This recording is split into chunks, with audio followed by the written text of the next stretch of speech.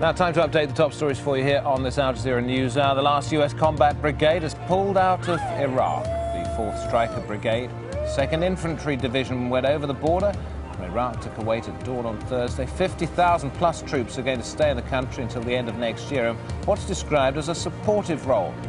The US reaffirming its long-term commitment to Iraq despite the pullout. The United Nations says it's now received more than half of the $460 million it needs to pay for the immediate relief effort in Pakistan. The US has upped its donation pledge to $150 million.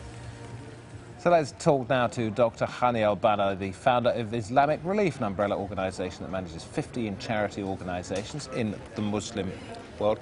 I want to get on to which groups have given the most and which are generally the most honourable in just a moment. But now seeing that it's approaching the target of 460 million that the United Nations says was needed immediately, that must be good news. It's good news, but it's not enough, because when you talk about 20 million people affected by the flood disaster over the last 3 weeks, and after 3 weeks the international community managed only to raise 450 million, there's something serious need to be think about. Because I believe strongly that actually people are scared to give money to an area which could be seen as a focal point for what the international community called international terrorism. That's why people are a little bit scared to donate, a little bit skeptical to donate, but actually here we need to shift away. You're not surprised at that, are you? I'm surprised, because actually we are trying to politicize the humanitarian activity, the humanitarian needs of the people. Now I've got 20 million people are actually affected badly by the disaster of the flood for 3 weeks. But it's about people's perception, isn't it? I was flipping through my notes here, and John Kerry's in Pakistan at the moment, American senator, saying, quote, "We don't want additional jihadist extremists, etc., coming out of a crisis." There is a sense that people could perhaps exploit the turmoil. Definitely, this could happen when you prevent the credible organization from working in the area.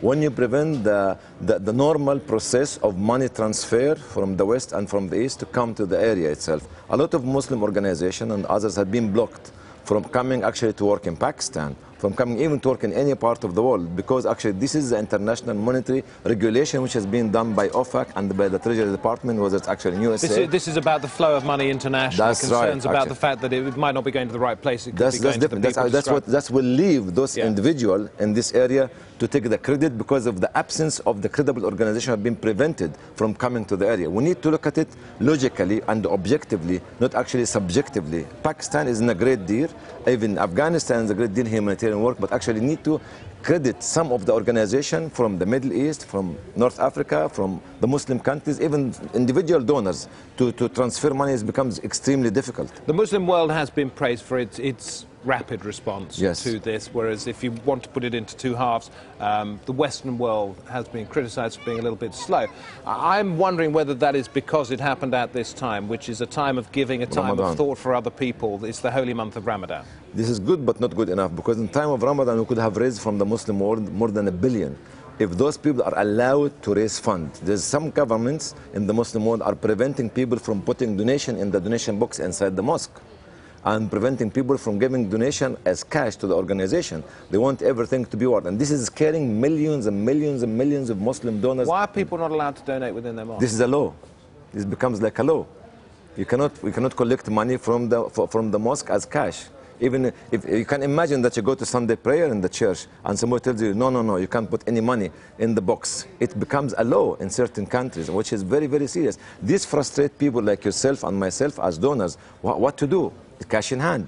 Cash in hand could be a very serious problem for those people which the West and the international community try to prevent from taking the credit. And Doctor, individual donations do make up a large part of the pot that comes together with any such tragedy such as this. And I know that the United States individually gives more than any other country on earth to charitable works. When it comes to national giving, how do you hold countries to account when they hold up their hands and say, yes, I'll give 5 million, I'll give 20 million?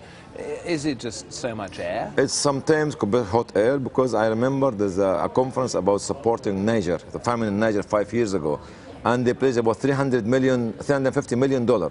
Niger still have not received even 50% of this 5 years after this conference. So is it knee-jerk? They don't want to appear to lose face, so people say yes, yes, yes, yes, when they've got no intention. That's a problem. So the problem could come, like, actually in a pledge. I would not believe in a pledge unless it's being a check written or a transfer being transferred by the bank. Otherwise, government or individuals or corporation could actually raise their hands for $1 million or $2 or $500. And you find this with your organisation? Of course, actually, in the charity dinners, actually, at least 10 to 20% of the pledge does not reach the organisation. So we can expect to raise £100,000, but we raise at the end of the day 70,000 or 80,000 pounds, mostly from the cash which you receive in the dinner, plus the checks which has been signed. So don't be deceived by pledges by anybody unless you receive the cash in the organisation. Don't believe it till you see it. That's it. Thank you very much indeed, Doctor, and best of luck with all of your work, particularly in this part of the world, Pakistan at the moment. Talking now about what's happening in China. Deadly violence in the troubled region of Xinjiang. Let's go to Laura Carl, who's going to tell us more. Laura's in our Asia Broadcast Centre. Hello to you.